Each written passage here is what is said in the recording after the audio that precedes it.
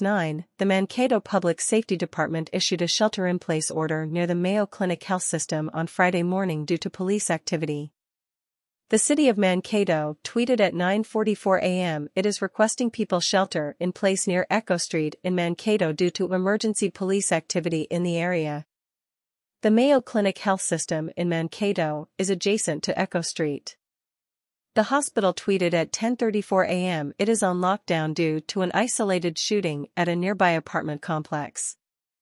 We are collaborating with Mankato Public Safety.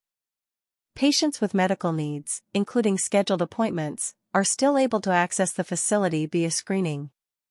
In an update at 10:50 a.m., the city tweeted Mankato Public Safety responded to a report of a gunshot wound, adding it's an active incident and people in the Echo Street area are asked to continue to shelter in place for the public's safety.